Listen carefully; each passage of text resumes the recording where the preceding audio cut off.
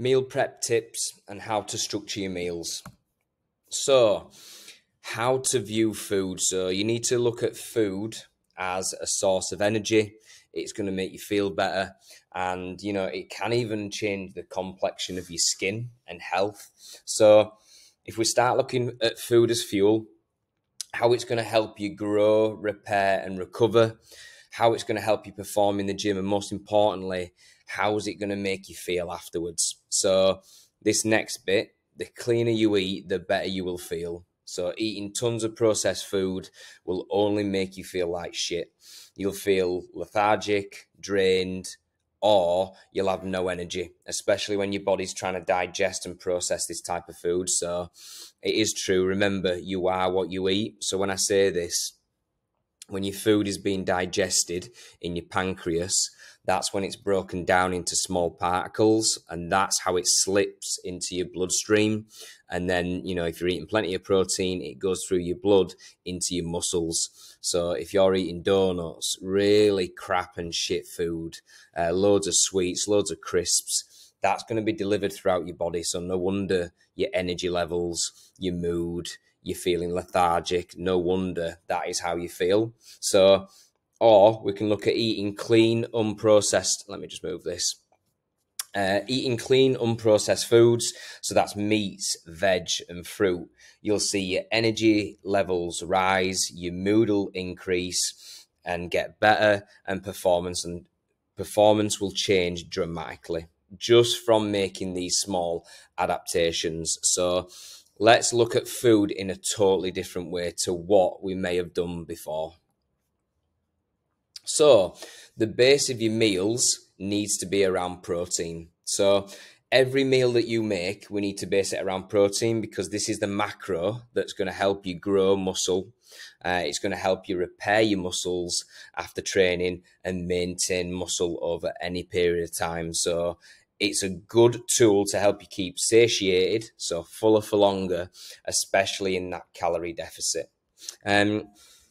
With the meal that you're making, I would aim for a handful size of chicken, beef mince or turkey mince. Just say, for example, this is your meat. And the general rule of thumb is, let's say it's chicken, for instance. I'll weigh it out, and it'll be around about 180 grams to 220 grams of chicken. Now, you can play around with that, but for example, the numbers that are associated with that, if you had 200 grams of chicken in your meal, you're going to get 43.6 grams of protein there.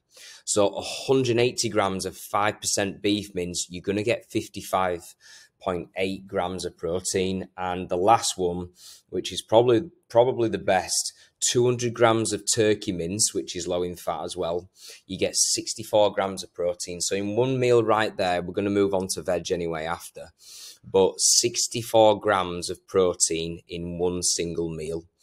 Just say you had two of them a day, you're looking at 128 grams of protein by just two meals. And then, you've got your other meals as well. So, this is where you can add in veg, and it'll also still keep the calories low. So this is why when we opt for a low calorie, high protein meal, this is what we're aiming for. So look at these numbers, and you'll be able to put something together yourself as well. So make sure you're tracking everything. So literally to the gram. Remember, you can add whatever seasoning, sauces, any condiments that you like as well.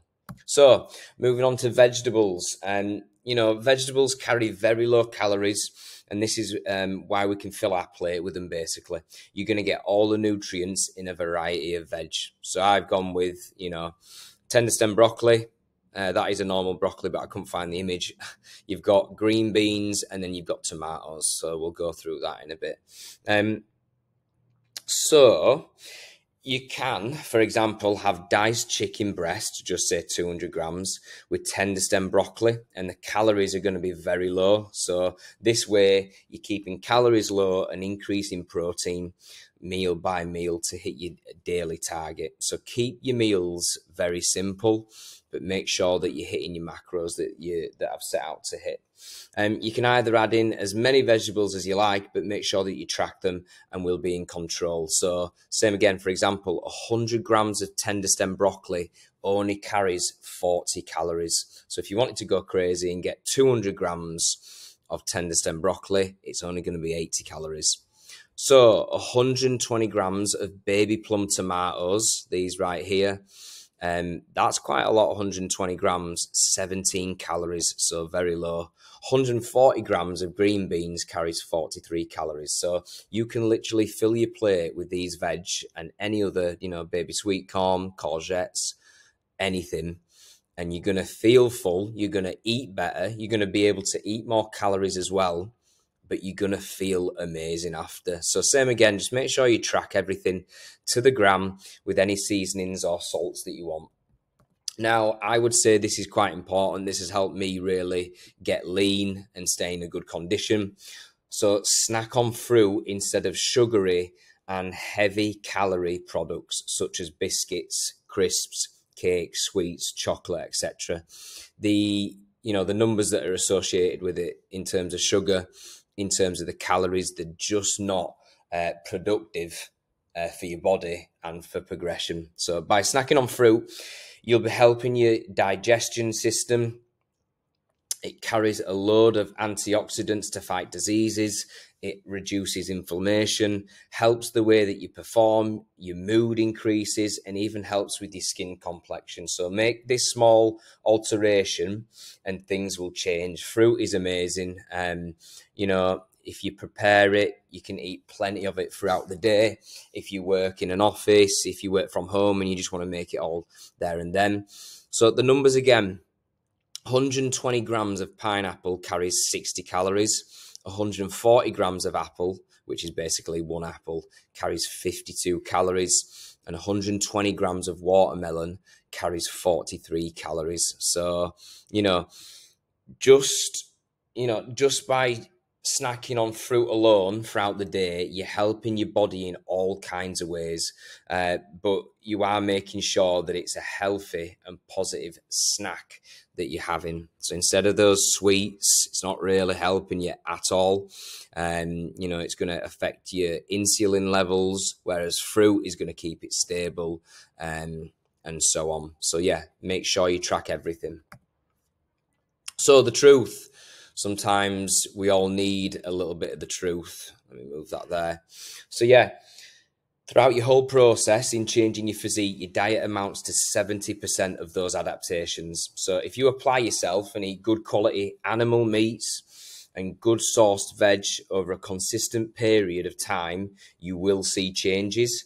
You just have to make the effort to prepare the food, buy the food, and control the portions that you eat. So, for example, if you go out 3 to 4 times a week and don't be surprised if you are not seeing changes. You've got to make sacrifices to then enjoy those special events and remove essentially the yo-yo progress of eating and training well and then dropping off. So, yeah, a little bit of home truths there. And the final little bit, the tips really that I want you to take on board. So add a dash of pink Himalayan salt with every meal and even your gym drink. This will help nutrient transport when macronutrients and micronutrients are being digested from your food and transported to your muscles. But not only that, it will help increase your gym performance by helping your muscle fiber signalings and firing them up. So yeah, very important. So every meal that you add some pink Himalayan salt. So make sure you track the ingredients with every meal. So the condiments, the sauces, the grams of meat, veg and fruit, because it all adds up in some way. And we want to be as precise as possible.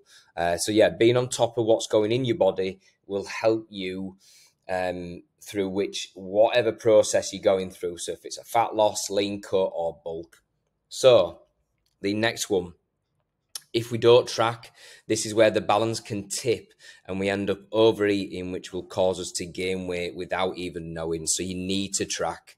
I always think that if you know what's going inside your body, you understand, right, I've overindulged today, or I haven't eaten enough as well. So instead of having, this is quite a common one actually, instead of just having 2 big meals in the day, look at organizing yourself and preparing 4 to 5 meals, but regular meals throughout the day. So, one, digestion is going to be really good here, and it's key for your body to absorb the macronutrients, your proteins, your carbs, your fats, but also to feel fuller and feel like you're eating more throughout the whole day. So, make this shift in your mindset and watch how things change from there. So, when you eat meals that and don't well sorry when you eat meals, don't eat until you're bursting or feel physically sick. Make sure you've always left around 25% room in your stomach so your body can digest efficiently. You want to always think, I could eat more but I won't. This is quite, this is how a lot of people just eat and eat and eat and eat. Just say for Christmas dinner where you feel physically sick. That's not where we want to be. You always want to leave around about 25% room in your stomach. So this is going to help your digestion and help it, digest properly. You won't feel disgusting, and you'll actually fuel yourself up correctly before the gym as well. So yeah, that's quite a big one.